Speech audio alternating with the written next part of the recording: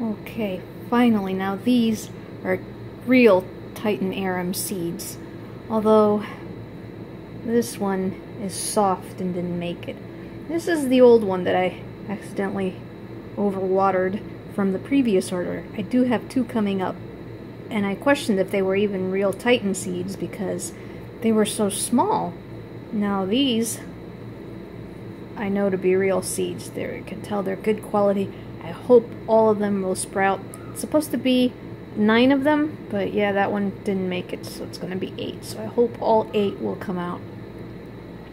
So here's my technique for sprouting Titan Arum seeds and difficult Amorphophallus seeds that just don't want to sprout. I fill the bottom of a pot with perlite and orchid bark, about 50-50 more or less. So that will make this fast draining the water, and it won't retain the water. It'll empty out really quick. Next, I use pure long fiber sphagnum moss, and I put a layer of that on top.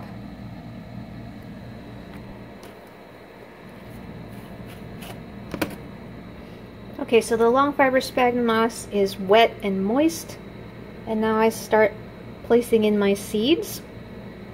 These things are hard as rocks, which is a good thing. I'm gonna put in the bad one. It's probably dead, it's all mushy, but you know, gardeners are always hopeful. If we didn't have hope, we wouldn't garden. We wouldn't expect anything to work and sprout and grow otherwise. Yeah, and I still have the dead one from last time. I don't know, I just stubborn also, keep trying even though I probably should know better. Alright, there we go. Seeds. Alright, now I'll cover them up with more long fiber sphagnum moss. I don't think this should be enough. I don't think I need to make any more.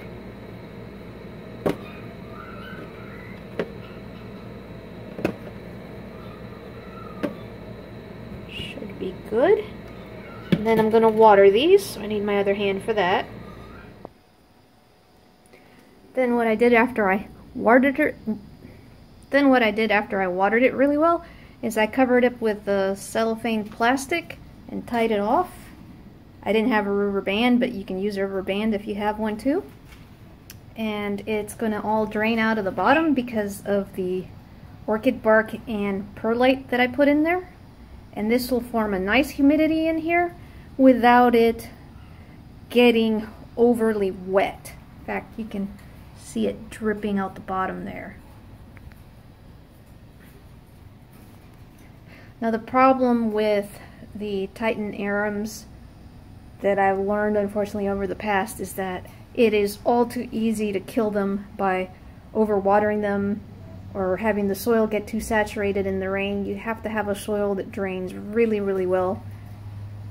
And if not, they'll rot out. They'll get soft and then it's over with.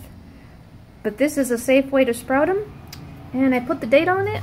So today's the 21st. This should take between 1 to 2 weeks. Hopefully it won't take too long. We'll come back and see once they start sprouting and making roots. So here are the Amorphophallus Titan seeds. I planted them on the 21st. And today is the 26th. So it's only been 5 days. And we have, but I know for sure, 1 seed is already coming up. Here it is.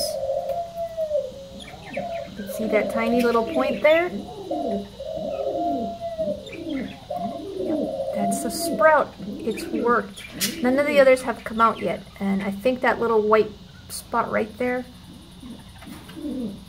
yeah, I think that's a root.